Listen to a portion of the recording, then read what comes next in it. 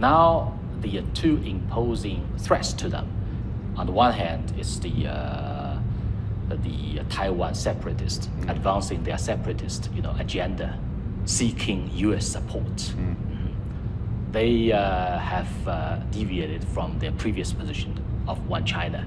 They even, have given up the cross-strait consensus, Singapore consensus, and they have also, they even did not admit they are Chinese.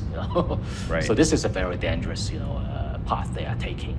Secondly, is the United States, playing the Taiwan card to contain China. So these together will embolden the separatists to take adventurous, moves. So that is something that we should be guard against. An American netizen, commented on my Twitter, saying that I hope you find some allies.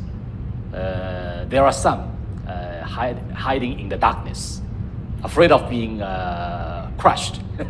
So one of my job here, I think, is to seek them out. I am one, but we are many.